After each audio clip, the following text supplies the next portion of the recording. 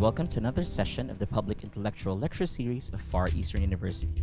I am Leo from the Department of Interdisciplinary Studies, and today's topic is human security from the national and international perspective.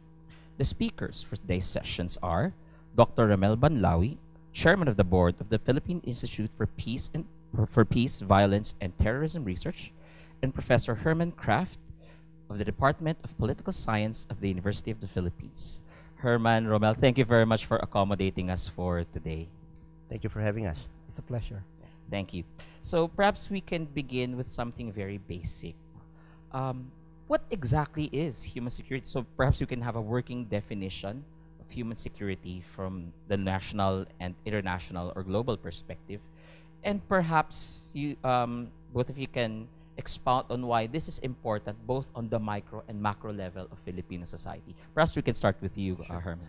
Well, human security came up as a concept actually that the 1994 UN Human Development Report came up with. It was a time when there were a lot of, shall we say, internal issues that were actually taking place.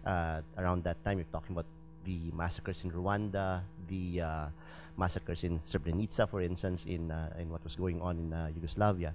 And so the main question there was, if we continue looking at things, if we continue looking at security from a national security perspective, meaning to say that the object of security continues to be the state, then the question would be, what happens when you're talking about the state being the one that's responsible for creating insecurity for its people?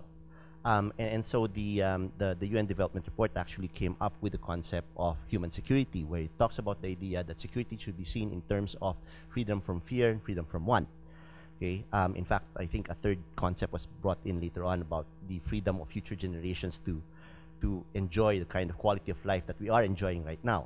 But the point here is that it goes beyond the idea of security as being simply about physical security, right? The survival of the human being first. You're also talking about quality of life here, because I think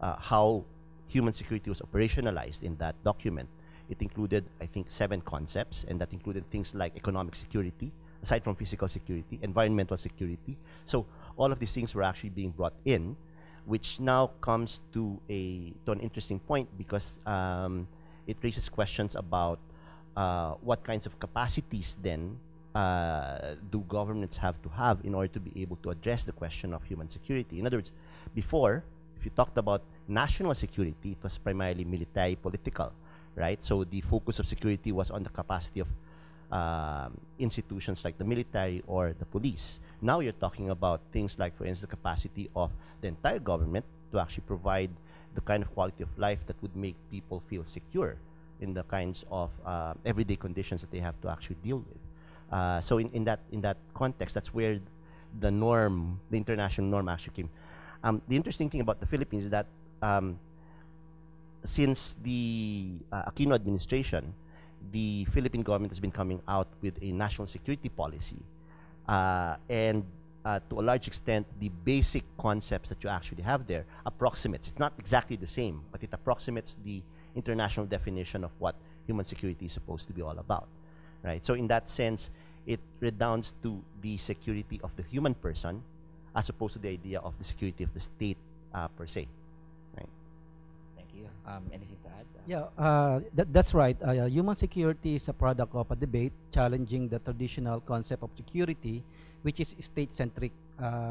During the Cold War, when you talk about security, it is defined as national security, meaning the security of the state against external threat emanating from other states. But after the end of the Cold War, the referent of security now focuses on the security of the people. It becomes people-centric or human-centric security. So when you talk about threats to people security or human security, what are these threats? So threats are not only emanating from other states or external threats, but happening within the states. And what are these? Poverty. So when you talk about poverty, you talk about food security or economic security. Then you talk about destruction of the environment. So we have environmental security. But at the same time, the breaking down of political institutions. So you talk about political security. And in the third world, many threats are in fact happening inside, and even the state was a threat to human security. So for the political regime. So human security talks about the security of human being even against their own government, oppressive government. So that's the nature of political security. But as a result of that, security becomes comprehensive, and human security reflects the comprehensive scope of security right now. So the main difference is that we have the traditional security, which is state-centric, and the non-traditional security, which is human-centric, and this non-traditional security defines the overall concept of human security. And what are these non-traditional security issues? Then you talk about threats from poverty, environment, transnational organized crime, terrorism, even from your own government, even from the police, can be viewed as a threat to your own security. So human security embraces a people-oriented, human-centered concept of security as against traditional security, which is military-oriented and state-focused. Thank you very much for both of you because this is a very interesting perspective, because right now what you're saying is human security is not about the preservation of the state, but increasing the quality of life of the people of a particular community or nation, if I'm not mistaken. So given that, perhaps you can provide as a brief overview of the conditions of human security in the country, again from perhaps from the national and international perspective, and perhaps present some issues which you think are challenging or affecting our appreciation of human security in the country as citizens, as well as our quality of life. Perhaps you can start this time with Rommel. Well, when you talk about human security threats to the Filipinos, of course, the number one will be the issue of their economic status, poverty. So we're raising issues of food security and economic security. So if you want to address human security concerns, then our benchmark for that is the Human Security Index. Are we fulfilling the needs of our own people based on Human Security Index? And what are these? Ability to have decent livelihood, decent shelter, decent education, and even enough food on their plate. Okay, so those are things that we measure. And if you have all these things, then you have some sort of securities if you have these things. But if you're lacking of these things, if you lack these things, then you feel insecure. So that's the measure, and the common measure now is the Human Security, the Human Development Index, and now we are adopting what we call the Human Security Index. So it's being measured with a comprehensive issues that will address what we call the needs of the human being, human security needs. So good air, good environment, good food, good shelter, good education. Those things that fulfill the needs of human being. Okay, thank you. Yeah. The emphasis, of course, on the human person, right? Human communities, but at the same time, that does not absolve the state of its responsibilities, because you're still talking about the idea of who's going to be responsible for providing all of this, right? So if you talk about economic security, for instance, which actually includes the idea of what Rommel was actually talking about in terms of addressing poverty, that's not something that individuals can do on their own. So which means the state's still actually involved in that particular context. You talk about political security, that includes things like human rights, for instance, in which case it becomes important to actually talk about state capacity, right?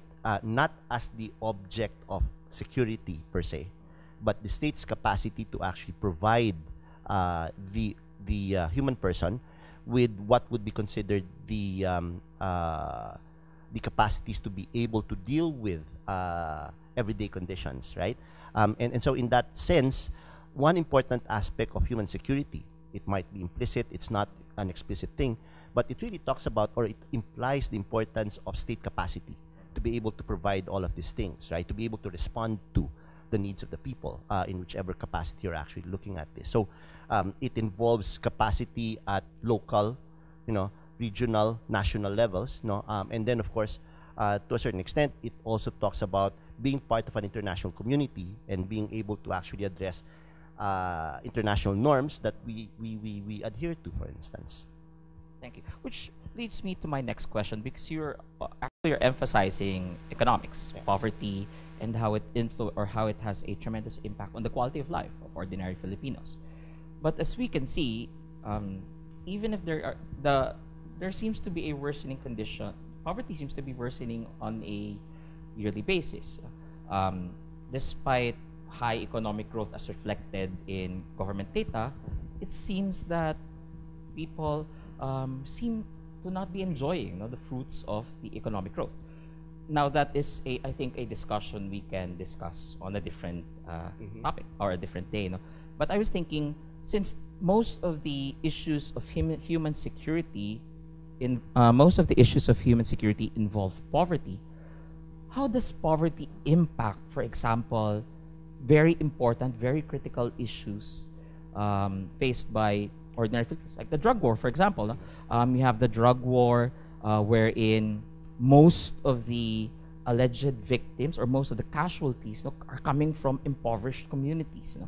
And then how does that contribute to and you mentioned something about capacity. How does the government programs, or how do government programs address the economic conditions of those who are casualties or who is being targeted by the drug war? And in terms of capacity, is it working? Perhaps Herman can start. Well, if you think about it, the responsibility, as far as economic issues are actually concerned, we talk of our society as fundamentally adhering to a neoliberal economic agenda. So the idea of opening up our markets, inviting foreign investments, and of course the consequences this might have in terms of the capability of local Filipino capitalists to compete with foreign capital that's coming in. And of course, this brings in questions of, well, how do this affect the everyday lives of people, which basically means you're talking about quality of jobs that are actually available. And I think this is where the issue actually comes up. In other words, if you're talking about state capacity, you're not just talking about the capacity of the state to provide jobs, for instance, right? That's not what we're actually talking about. But you're talking about the capacity of the state to actually provide the environment within which Filipinos will actually be able to engage in everyday economic activities. Like, for instance, one of the things that's interesting about the Philippine economy is the extent to which it's been kept afloat by the remittances of Filipino overseas workers, for instance. Now the question is, why are they going overseas, right? And this is where the idea of whether or not there are jobs that can actually provide them with the kind of quality of life, kind of lifestyles that they feel they aspire to. And so in that context, it becomes a question of what is it that the state should actually be providing.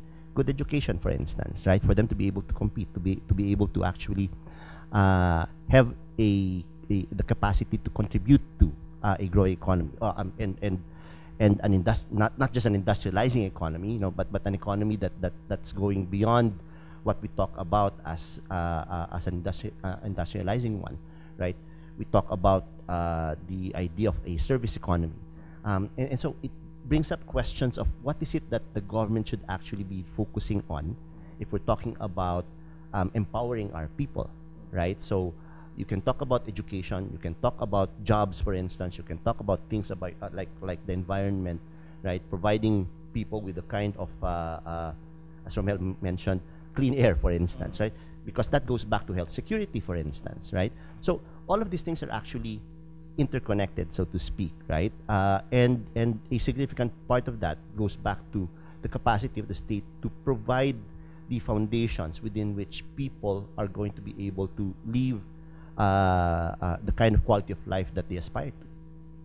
Definitely. So it's obvious that the direction that human security should go towards is providing social services which are sustainable and can be enjoyed by the majority, in order so that poverty will not emerge, or we can address poverty. But obviously, if there's anything we can see in terms of even historical conditions of the Philippines, the lack of access to government, to social services, the lack of access to opportunity, it inevitably leads to conflict. Of course, we're in an urban area. We don't necessarily see it. Of course, in terms of poverty, we see it from the urban poor, and in fact, even from the drug war. But in terms of especially the regions, the underdeveloped areas, where conflict ensues, and the struggle involves not just participation or social participation in rallies or even in governance, but actual armed conflict. What is the government what are government policies that try to address conflict in these areas? Especially peace is now becoming a very critical issue for development. It's as if we're now seeing development, social services, especially in underrepresented, highly impoverished areas, they will not occur without peace. Rommel, perhaps you can give us an idea. Yeah, first, if you talk about poverty, you can link that with a lot of many issues, drugs, terrorism, rebellion. So, but poverty is not the only driver of many of these problems, but poverty makes people prey to this kind of problem. And that is why our Philippine government has adopted a medium-term development plan that addresses the various aspects of our national problem, including security problem. So when it comes to some to security problems, like for example, Muslim rebellion and communist insurgency, we have approaches to deal with that. So when it comes to the Muslim rebellion, we pursued peace talks with Muslim rebels. So we had a peace talks with the Moro National Liberation Front that was signed in 1996. Then we had this peace agreement with the Moro Islamic Liberation Front signed in 2014 until we have this Bangsamoro Organic Law that was signed into law last year and now being implemented with the plebiscite last January. Now we have the Bangsamoro Autonomous Region in Muslim Mindanao replacing the autonomous region in Muslim Mindanao. So that's it. But at the same time, we still have problem in Mindanao. We are still facing what I call two sources of armed conflicts in Mindanao. There's still continuing armed rebellion from the Muslim front emanating from pro-ISIS groups like the Bangsamoro Islamic Freedom Fighter, we have the Abu Sayyaf group, we have the Ansar Khalifa Philippines, and other lawless elements of the Moro Islamic Liberation Front, and even rogue factions of the Moro National Liberation Front. So we have that, but at the same time, we also have this problem with communist insurgency. The epicenter of communist insurgency right now is in Mindanao, particularly in regions 11 and 12, in Agusan provinces, Davao provinces, Surigao provinces, Compostela Valley. So we have this problem. Now, right now, the approach of the Philippine government is to open to the possibility of peace talks with the communist movement, but at the same time, they have this prerequisites for the resumption of peace talks. But meanwhile, while that is not happening, the Philippine government is now implementing what the armed forces of the Philippines would call focused military operations. So that's what the Philippine government is doing now. But at the same time, while doing a military approach, the Philippine government is also implementing non-military approach. Like for example, political solution to the armed conflict in Mindanao, we have the Bangsamoro Organic Law. But at the same time, they are implementing economic measures to improve that. So we have the Mindanao Development Authority to take care of that issue. So officially, the Philippine government is implementing comprehensive approach, but we still need to see whether the outcome of the approach will really yield fruitful benefits to the people in need. So that's the problem. We're only talking about Mindanao, but we also have problem in Luzon and in Visayas. We all communist armed insurgencies all over the Philippines, Luzon, Visayas, and Mindanao. And even the threat of terrorism is also Luzon, Visayas, and Mindanao now.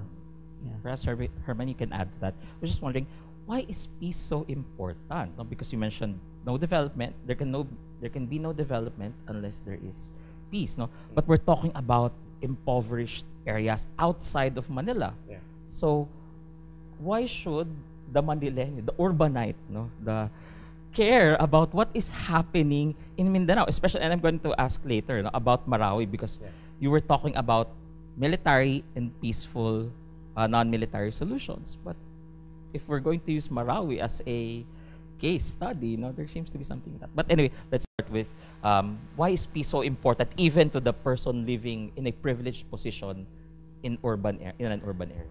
Well, the literature tells us that development and security are practically two faces of the same coin, so to speak, right? That in order for us to actually have security, there must be a sense that our lives are actually becoming better, both at the societal level as well as at the individual level. So that means the expectations of people about their everyday conditions is connected to security in the sense of how they feel about themselves, right? So which means that I guess you could actually say that the motherhood statement there is that development and security are actually interconnected, right? But if you want to go down to brass tacks, for instance, so you mentioned the privileged position of Manileños, right?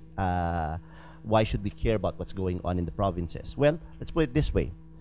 Many times, food scarcity brings up the prices of food, for instance. Where is that coming from? That's actually coming from supplies coming from outside of Metro Manila, right? So if you're talking about vegetables, for instance, coming from the Cordilleras, right? When things like typhoons come in and then they get cut off, right? So which means that you're not going to get vegetables actually going to Pangasinan that can be transported to Metro Manila. That means the price of food actually goes up, right? So it affects us in a very, very direct way if you're thinking of those kinds of things. Now, if you think about conflict, right? Mindanao is one of our biggest bread baskets if you're actually talking about the production of food, for instance. The main problem of Mindanao is that it's always seen as being besieged by conflict, right? There might be governments that might be interested in investing there, in order to actually help economic development there, but they're always stunted by the fact that, well, we're not sure about what the security situation is. Tourists from other countries are always prevented from going to Mindanao. Why? Well, because of the conflict that's going on there, right? They always get these kinds of advisories from their respective embassies, right? So, in other words, if you want economic conditions to actually improve in these areas outside of Metro Manila, the issue of peace and security becomes an important factor, and that, to a large extent, is eventually going to redound to the conditions that we have in Metro Manila, right? So it's important for Manileños or people in Metro Manila to care about what's going on outside, right? It's not just finding it difficult to go to the beautiful beaches of Bongao in Tawi-Tawi, for instance, right? So it's those kinds of things that we need to actually understand, that our security, is connected to the security of other people, outside of Metro Manila. That's a very good point. So basically the connection, the position there is we have to care because we are related or we are connected to them. Which brings me back, Rommel, to Marawi, because you mentioned something about military solutions to addressing armed conflict, especially in conflict areas like Mindanao. Now, Marawi, for a lot of people, is a very popular issue, because, of course, the fears of martial law. So we can see the military solution to what is happening in Marawi. But it's also the other side of the coin, which is reconstruction, because after the various military operations in Marawi, we can see, there is the armed solution of the state, But what about reconstruction? What about the lives of the people in Marawi? Because last time I heard, I think the government position was it will leave the reconstruction of Marawi to private enterprises. And what do you think about that? And how does that relate to addressing conflict in Marawi and later on to the greater area of Mindanao? Well, if you really want to improve the situation in Marawi, you really have to rebuild Marawi. But unfortunately, there are some issues regarding how to start the building. Like, for example, the concept of normalization. The people affected by the Marawi siege, they want the resumption of their normal life. unfortunately, the Philippine government and the people affected by the siege, they have different concept of normalization. For the affected families, particularly in the main battle area, now called the most affected areas, their concept of their normalization is to be able to go back to their original place and rebuild their home. But the Philippine government has a different concept of a normalization. It's a new normal, meaning they want to rebuild a new Marawi that is not the same with the old Marawi. A new Marawi will rise up. So now we have that kind of problem. Now the Philippine government presented a model of a new Marawi, like several stories of building where you can put all this residency there. No, we want to come back to our original house and then rebuild it even without the help of the government. Even the private sector, they will rebuild their, yes, they want to go back. But this is now the problem. Most of them cannot go back. They don't have land titles to their area. They're informal settlers from the perspective of the state. And now, that is fueling frustration now. So they are telling them, you can go back, but not the old way. There will be a new normal in Marawi. And now that's now the debate. Now the excuse of the Philippine government now on why there is a delay in the building and reconstruction activities is that there's still a lot of unexploded ordnance and bombs in the area. They're still clearing it, okay? And they are now in the final phase of the clearing. Once that is cleared, then they can start the what they call the vertical and horizontal infrastructure development. But the problem is that the people is resisting the model being presented by the Philippine government because they insist to go back to their original homes, and even without the help of the government, they will rebuild their homes. Sabi nga, we don't need government help. Just allow us to go back there, and we will rebuild our houses. But you know, there's technicalities about where's your land title, technicalities about how can you rebuild your home, and then technicalities about it's still not safe to rebuild your home. So the delay in the normalization phase is causing a lot of frustrations now. And this frustration is in fact being taken advantage by threat groups to recruit armed rebels in the area. Now, I went there during the first year of Marawi and the second year of Marawi liberation. And during the first year of Marawi liberation and the second year, I see deterioration of the situation. And I see different 3 refugee camps there.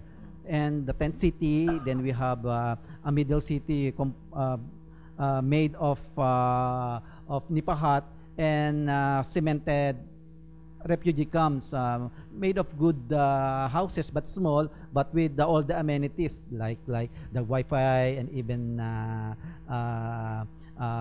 TV signals and electricity.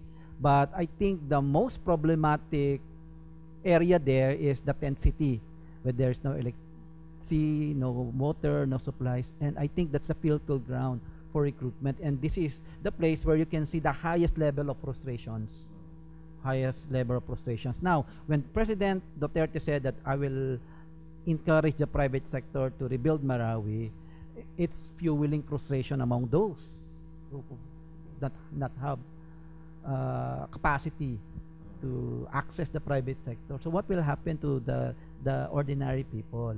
And now armed groups are taking advantage of that situation to recruit from their ranks to continue the rebellion, and they're offering monetary reward for those who will join them in the rebellion in the name of another ideology propagated by the Islamic State. So that's now the situation in Marawi. So the Philippine government right now is saying that in order to prevent this thing to happen, then we have to implement martial law. And when it comes to martial law, it's a debate in the area. But those benefiting from martial law implementation, they like martial law. But those being affected by the military operations, they dislike martial law. But this is what I observe about the effect of martial law. The implementation of martial law in Mindanao tames the behavior of local politicians and warlords. Now, local politicians are exercising restraint in terms of using violence in the area because the military will say, if you don't behave, we will take over. Remember, this is martial law. We will take over the local government. So, those local politicians involved in RIDO right now, or meaning clan war, no longer doing the RIDO via armed violence. RIDO is now in the social media. You know, they're quarreling over social media right now. But the use of violence is being tamed by martial law. But martial law cannot stay there forever. So that's the effect, because if you want a normal situation in Mindanao, then eventually the civilians should take over the governance area there. So now, there is now contemplation on whether to extend a martial law again, because the situation in the area is still difficult. There's still a threat from pro-ISIS elements there. There's still continuing entry of foreign terrorist fighters. The Bangsamoro Islamic Freedom Fighter is now what we call the new MILF. They're continuing the armed struggle there. And the Bangsamoro Islamic Freedom Fighter, particularly the one being led by Commander Toraipe, is now systematically recruiting affected families by the Marawi siege. So that's it. And another area to be watched is the performance of the Bangsamoro government. Right now, there is an MILF-led transition government. They have 3 years to prepare everything in order to set up a new political system that will really cater to the aspiration of the Bangsamoro people. If they don't deliver in 3 years, that will fuel another frustration. So that's the challenge now of the Bangsamoro government right now. If they fail to deliver by 2022, then the local politicians and the local warlords can hijack the agenda of the Bangsamoro government by 2022, because there will be another election in 2022. So who will constitute the Bangsamoro government?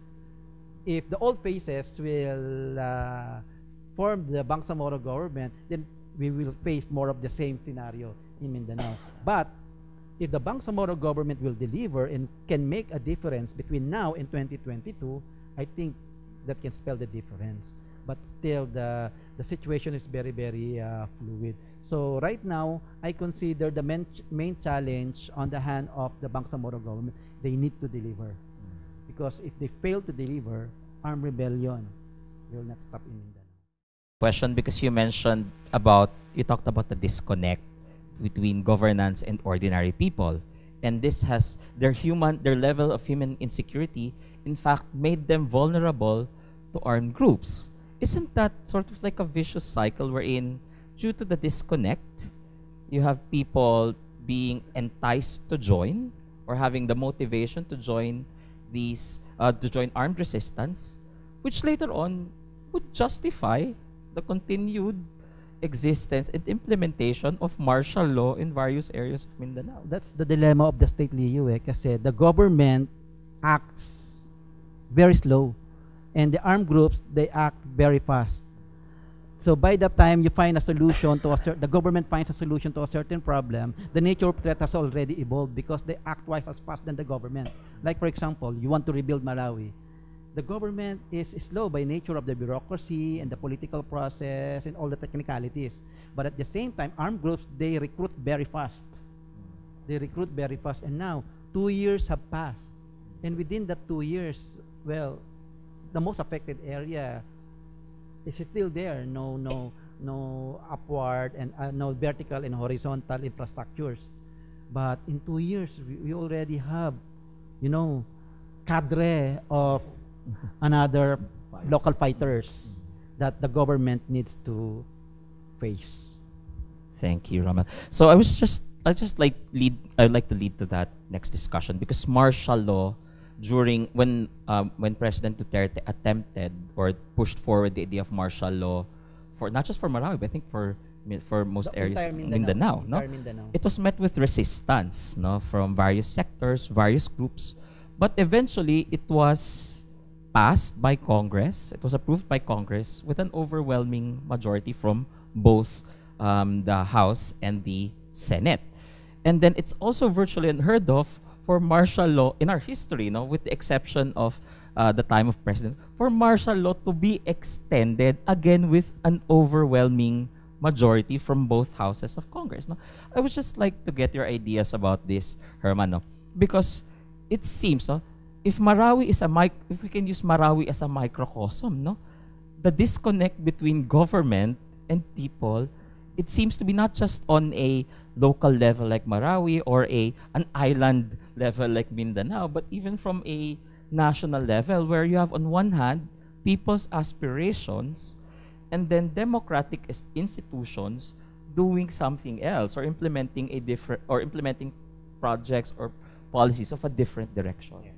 Well, this is where the question of institutionalized governance actually comes in, right? The assumption is that it doesn't matter which party is in power. Not that there are really political parties here, but it doesn't matter who, which party is in power, who is the president, no, and which administration is actually in control of government. That there's still a continuity as far as policies are actually concerned, right? There are a number of issues here. Number one is that, and this is connected to the idea of martial law. Why are we turning to martial law, for instance? Why is it something that that the Duterte administration sees as the way out of the kind of problems that we actually have now? It's a shortcut, right? It's somehow a recognition, or at least a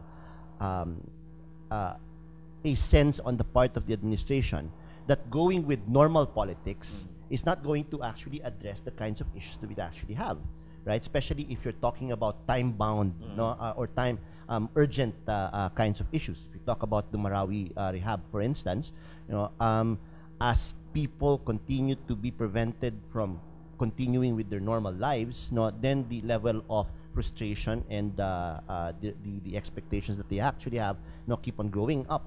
So the question there is, can normal politics deliver on this, right? And I think the sense of the administration is that no, right? And we can see this in terms of other issues, right? When we talk about the idea of traffic in Metro Manila, for instance, right?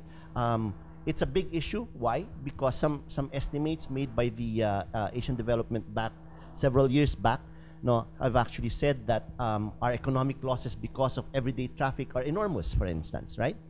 And what is it that President Duterte is actually saying? That you have to give me emergency powers in order for me to be able to deal with the issue of, if you don't give me emergency powers, then I'm sorry, then that's not something that we can actually deal with. So in other words, the sense is a diminution, if you will, of trust in local political processes, right? The sense is that we have to actually do shortcuts. We have to do emergency or to institute emergency mechanisms in order to be able to address all of these issues. Now, we can't operate that way, right? In other words, this is where the issue of government capacity, of state capacity actually comes in. We can't keep on saying that, well, in order to address, in other words, we can't keep on dealing with everyday everyday problems, as crisis, right? In other shortcuts. Diba? That's basically what's going on right now. That we're treating what ought to be normal political processes or normal political issues, as crisis situations, which require urgent certain urgency, and therefore a demand on our part to actually move from normal politics to something else. And I think we have to get out of that mindset, right? Although admittedly, we've dug the hole, over all of these decades of. I won't say that. I won't say that it's been misgovernance, if you will, right? But it's just that so many things that are really basic, and that has to do with government capacities to do, agencies being able to do what they're supposed to do, right? Have been set aside, and the tendency is to actually act on these things, in terms of emergency conditions, treating them as crisis, for instance, and trying to.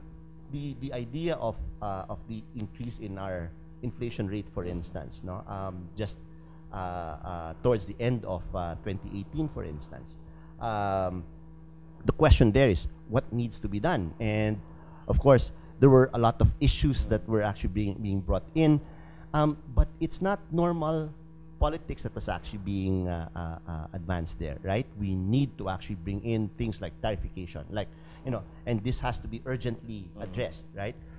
Which raises questions of why is it that every time we deal with these kinds of problems, it's always a crisis, right? Which requires centralization of power. Exactly, right? So we, to a large extent, this is something that we need to actually address to a large extent, right? The over reliance on governments, more particularly the over reliance in areas where you have crisis conditions like Mindanao, for instance, the over reliance on the military being able to being at the forefront of what is essentially governance, right? So, in other words, what we need to do is strengthen government capacities to do normal government activities, no, and address normal and to undertake those activities in order to address normal issues, no, so that we don't get to a point where it's always going to be a crisis that we need to actually address. That's an interesting point, Herman, because I was thinking, you mentioned something about crisis, urgency, and yet not every issue is a crisis. No? It requires, rather than an immediate action, it requires government to work or function properly. But what I was thinking was, for people of a certain position or certain privileges, they can wait. No? But I was thinking, because that might be the root, no, of the popularity, no, because even with all these issues, no, the popularity rate of the government in particular, no, seems to be still very high. But what I was thinking was, the most people, especially those in impoverished areas or those who are not in privileged positions, they're in the hole that you were mentioning. They're at the bottom of the hole, and they feel that government and actual proper government function will not lead to immediate relief. So that's why they feel President Duterte, or there is a need for authoritarian rule, centralization of power. No? For them, what do you think would be the trade-offs for such a scenario wherein, for example, Marawi, due to the influence on Congress, he can ease, and now especially in the recent elections, no, where now a supermajority is in the supermajority in the legislative is actually now connected to or engaging. There's a very close connection between the administration, and then you have the judiciary now being, I think, how many appointees I think does the President Duterte have for this particular batch of justices? But I think it will comprise a significant majority, no? And then of course you have issues or allegations, no, that the executive is interfering, no, with the judiciary because they feel the judiciary is a barrier to necessary emergency actions. What would be the trade-off in the event that centralization of power or authoritarian rule does happen? Siguro, let's start with you, Rommel. Well, what we have right now is a populist government with a very limited time to deliver his campaign promises. So the government now resorts to a lot of shortcuts in order to continue the popularity. So that's now the situation that we have. So my sense is that this government is more interested on short-term gain without looking into the long-term consequences. Anyway, he will only stay until 2022. So that's assuming why, he stays until 2022. Yeah. So that's his mind frame to remain popular and use this popularity to justify what he's currently doing. So that's now the style of the government right now. And if you will look at his tendency is really very illiberal, not the illiberal meaning using the trappings That's of a very democracy. interesting term. Not non-liberal, but illiberal. Illiberal, yeah. He's an illiberal leader using the trappings of democracy to justify his leadership, but at the same time undermining the same democracy through his authoritarian approach. Anyway, this is the style of the Duterte government. But the good thing, we still have the democratic institutions, and we can still use these democratic institutions to check the current government and account for the abuse in power. But at the same time, Duterte is taking advantage of this popularity to lure other government officials to rally behind him. So now he has the support of the judiciary, the Congress, the local governments. Now, that encourages him more to do a lot of extrajudicial measures to address many problems that we face as a nation. That's why he always makes as an issue a crisis in order to justify his action. So, in fact, my term for that is that he wants to securitize everything to justify security measure. He's securitizing everything. Even the problem of traffic is securitized. So in traffic of MMDA, a former military, the LG now there is a pending bill in Congress about law for homeland security in order to empower the local government on security matters. Then we now have the amendment of the Human Security Act of 2007, which will become the new anti-terrorism law by this year. Now we have the ROTC bill. Mandatory ROTC. Now there's now a bill in Congress on the National Defense Act, a new National Defense Act. So a lot of measures that this government wants to have in order to justify more power of the state. More power of the state. So that's now the situation. And the police is happy. The military is happy because it's empowering them. But the good thing is that we still have the 1987 Constitution. Now, they want to change the 1987 Constitution in order to adopt a new political system that will be federal in form. But I don't think that will prosper by 2022. But what the Philippine government is doing now is, by these issues now, Duterte now have enough room for political maneuver with all these people behind him. And the result of the election this year is like a seal of approval of what it's doing.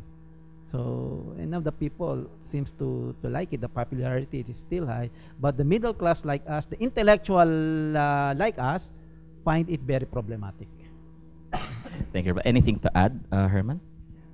Yes, I agree with what Rommel is actually saying, and to a large extent, one of the things that needs to be taken into consideration here is that balance between short-term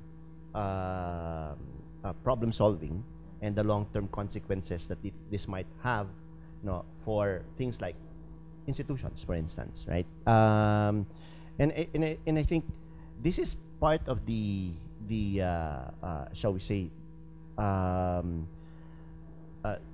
the attempts on our part to really reflect on, what is it that we're actually facing right now, because the question here is, are we in agreement with the idea that a president with authoritarian tendencies is actually what we need, right? And I think many of the surveys that actually show that he's popular, actually might not agree with that particular point, but they like what President Duterte, or at least the kind of projection that President Duterte is actually making.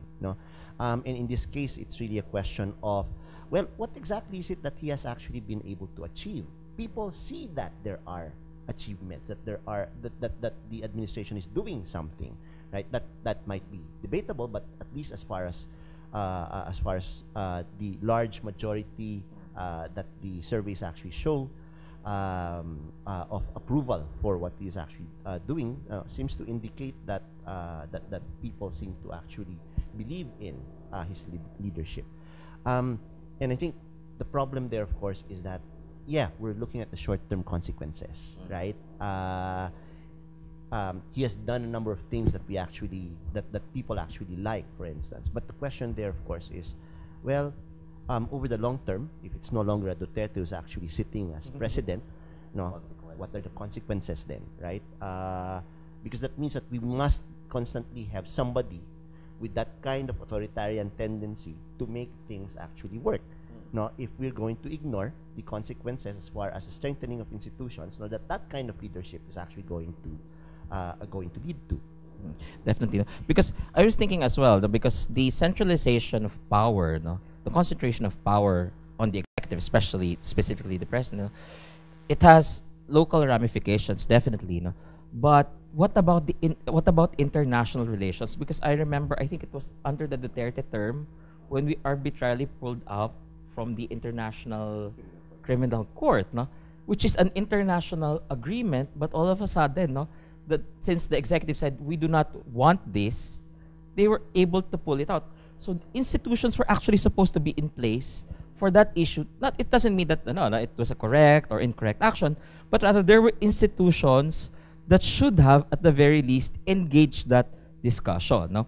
So given the supermajority, the concentration of power, no, on the executive, no, how does that impact foreign relations, especially, no, since there is an issue with China and national sovereignty? Just recently, I think it was June 9, right, when a Filipino fishing vessel was sunk and then abandoned by the What do you think about this notion of concentration of power and then international relations with China? Let's start with you. Well, democratic states, particularly from Northern America and Western Europe, they have a problem with Duterte. But the rest of the world, they don't have any problem, like Russia does not have any problem. China does not have any problem. Turkey does not have any problem. The Arab world, they don't have any problem. But what seems to be the common denominator with the states? Well, that's the common denominator is that Duterte knows that it's dealing with other states with similar characteristics. That these are strong men, they find democracy too limiting for governance. So that's why in the academy now we are now debating on democracy. From the third wave of democracy after the end of the Cold War, now we have a regression, democratic regression. So that's the kind of context where you can see Duterte's leadership now. So Duterte is very popular in selected countries in Southeast Asia, very popular in Laos, Cambodia, Myanmar, even in Singapore, in Malaysia, and even Indonesia, popular. And what are these states? And if you will also see, we are so close with North Korea. We're so close with North Korea. Okay, but at the same time, the Philippines is also very close with Japan, and the Philippines continues to be an ally of the United States. We continue to have very good relationship with Australia, although they have problems on the way Duterte is doing on the area of democracy and human rights, but they still have very good relationship with Duterte. And what Duterte is doing now is, I think, it's a clever diplomacy of dealing with the major powers and dealing with the smaller states. This government knows how to deal with the needs of all these foreign countries. Like, for example, we continue to have very strong relationship with the United States despite our so-called paradigm shift to China. In fact, in my conversation with American and Chinese experts, there's now an issue. If you go to China, China is happy about friendly gesture of Duterte, but at the same time, China is questioning the sincerity of Duterte, because Duterte is still having this good relationship with the United States. But if you talk to the United States experts, they're questioning the loyalty of Philippine government to the alliance system. But now, Duterte is so pragmatic to really play the major power game, and at the same time play with the smaller states in ASEAN. He knows how to deal with ASEAN. But what's the outcome of all these things? What the outcome of all these things? I think we're getting things from US because of that. We continue to receive foreign military assistance from the United States. This year alone, we're having a lot, like more than 200 different joint military exercises with our American counterparts with the participation of other states like Japan and Australia. Now we are receiving a lot of deals with China, although big ticket deals are still not being delivered, but still we're getting.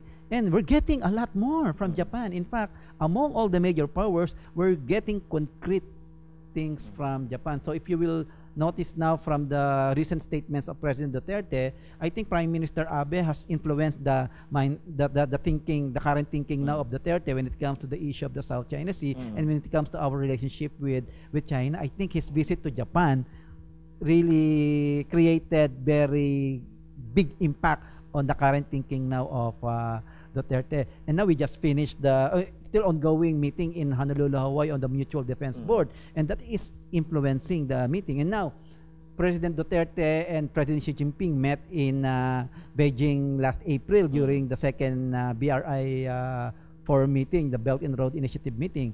So all these things are now making many states being puzzled.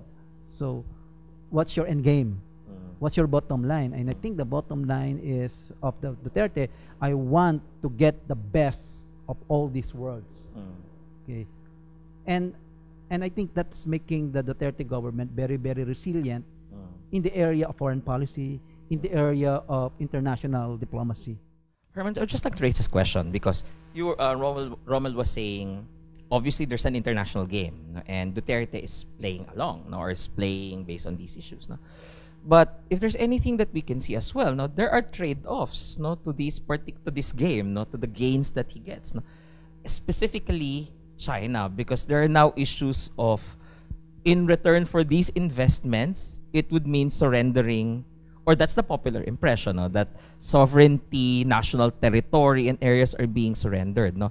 So I'd just like to get your opinion on this, Herman, and also this notion, no, that when we were talking about foreign policy, if you notice, Rommel, no, we were saying this is what Duterte is doing. Duterte is, I think, in a democratic society, foreign policy should be decided upon by people through institutions, then represented by the president in these, no, where I think it might be different. No? It's as if you were saying Duterte talks, or the president talks to these particular heads of state, and then he brings back whatever policies he obtains or he negotiates there, he brings it back to us and then is implemented. I think is there something problematic or something we're giving away with regards to that dynamic, no? This one person, this very relatively backward flow of diplomatic policy. Well, if you look at our constitution, the president is also our principal diplomat, right? In other words, that is a constitutional provision, right? So you can't really understate, so to speak, the responsibility of the president as a person, as a personality, as far as foreign policy is actually concerned. I think what is interesting about the Duterte administration is the extent to which he has personalized, no, especially the relationship with China, right? So he's not just talking about Philippine-China relations, right? He's talking about him and China. I need China, right? He actually mentioned that a few years back. So it's in a sense, no, it goes beyond the idea of his responsibilities as the chief diplomat of the Philippines. The whole thing is now about him, you know, as the principal initiator of foreign policy for the Philippines. But at the same time, you know, and I think this is where these are some of the things that we might actually miss out when we talk about China, for instance, right? There's not really, if you look at our relationship with China, the relationship has always been, you know, actually good, so to speak. Okay, and this is something that China finds odd, so to speak. Why is it that Filipinos find China or has a lot of suspicion with for Chinese intentions, for instance? But if you go back to I mean, historically speaking, if you go back to our history with China, no, okay, not too far. Let's say at the time when we first established diplomatic relations with Communist China. This was during the time of Marcos, right? Mao Zedong actually visited. Yes, exactly, right? Our relationship with China has never been intense, so to speak, but it has never been negative, right? So in other words, in fact, there were, you might actually say that that move of Marcos in the first place was directed at the idea of communist insurgency in the Philippines, the idea of trying to cut off, you know, material support that the People's Republic of China might actually provide the New People's Army, for instance. Be that as it may, you know, there hasn't really been any major issue as far as our relationship with China is actually concerned. Now, of course, this was before China became a regional hegemon, right? A powerful state, the peaceful rise of China and all of that. And this was before China began to probe into its ability to actually make its presence felt, no? Well, beyond the South China Sea, the West Philippine Sea, right? So there are those kinds of things that we actually have to understand, right? In other words, what I'm actually trying to say is that the relationship with China that we had under the Aquino administration is actually a deviation from the normal kind of relationship that we had. Seems to be the new normal. New normal, no? You could actually make the argument that Duterte is just bringing us back into what was actually the normal relationship that we had with China.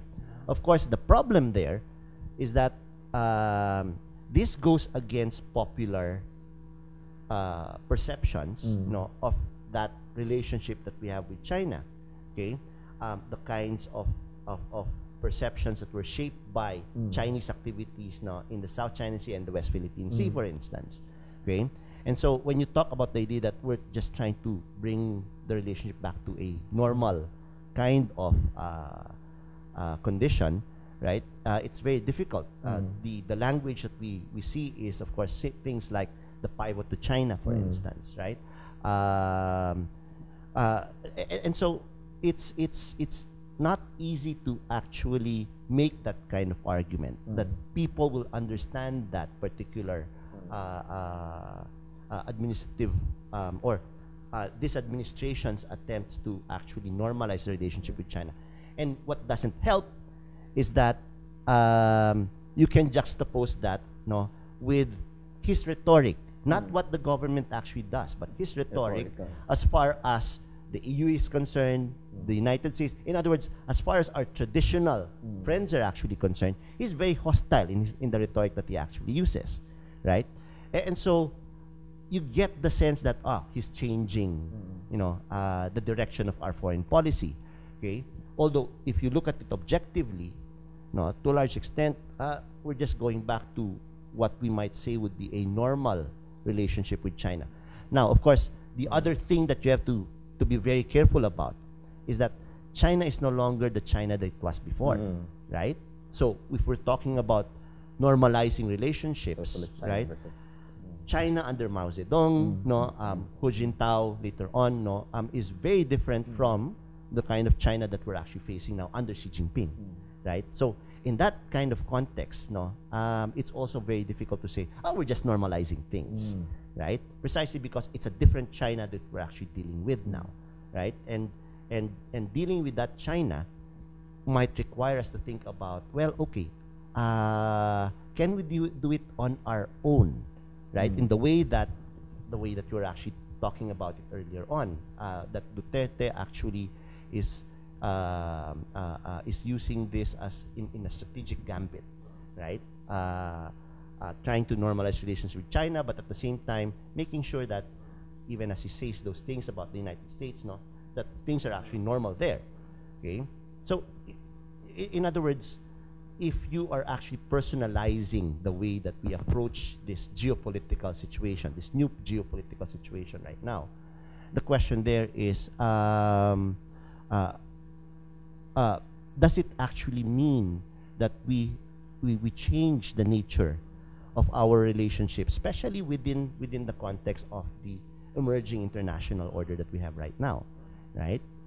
So things like multilateral institutions and the way that we tend to ignore that, withdrawing from the ICC, for instance, right? And the way that President Duterte has threatened, for instance, in the past, that may as well withdraw from the UN because it hasn't been able to do anything anyway, right? So in other words, this is the international system that we've had in the past, post-Cold War situation, right? A system that has seen to the emergence of multilateral institutions, the creation of international norms, and so on.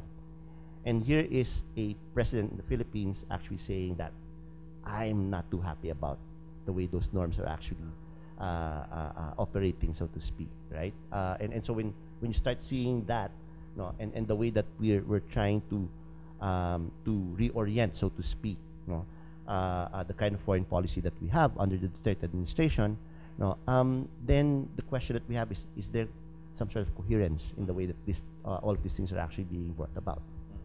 Thank you. Which then leads me to my next question, Rommel, because Herman was talking about a gambit. You were talking about how Duterte is playing a game or playing an international game of diplomatic game with these heads of state, with these governments. But assuming he stays, or assuming he just stays for the next 3 years, what would be the long-term impact of this game of this highly personalized, this parang Game of Thrones, or it's like Monopoly rin, parang you're trying to this diplomatic game, this diplomatic economic game, with these heads of state, with these governments, what would happen once Duterte leaves power and the new head of state would now be faced with the consequences, with the realities created by this highly personalized, highly I guess the popular, I think it's an extension of what he's doing in populist relationship with these states. What do you think about that? Well, there are uncertainties after Duterte, but we need to ask whether what are the gains of the Duterte administration and what have we exchanged in terms of our foreign policy. So look at China. What have we gained? We gain access to Scarborough Shoal. Okay. Now we can freely move our troops to a resupply and rotation mission in our 9 occupied geographic features in the West Philippine Sea. Although Chinese are still around, but we can still do things that we failed to do before. Like for example, now we can now repair the runway of Pag-asa Island, and we can now have a port in Pag-asa Island. Before, China was apprehending our ships carrying construction materials, but in terms of Pag-asa Island, China is allowing passage of those ships because of our understanding with China. So that's what we are gaining now. But the trade-off is we need to set aside the decision of the International Arbitral Tribunal, and at the same time, we need to solve our problems with China bilaterally. Now we have what we call the Duterte Doctrine now in the South China Sea, and that is the bilateral consultative mechanism with China on the South China Sea. And China is offering this kind of model now with Malaysia, and offering this model now with Brunei, and other claimants like Vietnam. Also, Vietnam is not accepting that kind of model. So that's the kind of exchange that we need to do. So just to conclude this session, if there's anything that we can gain from the discussion so far, it's that participation is key. As discussions on local and international policies are concerned, while there is a popular perception on issues, it is imperative that we have a well-nuanced as well as a well-informed view, and not just be driven by emotions, by the cliches. There might be some validity to these popular perceptions, but it is necessary for us to critically engage them and then later on decide whether these perceptions, these issues impact our degree and our nations, or as a community, our perspectives on security and quality of life. Once again, thank you very much, Rommel and Herman, for accommodating us for today's session. Thank you for watching, and see you in the next session.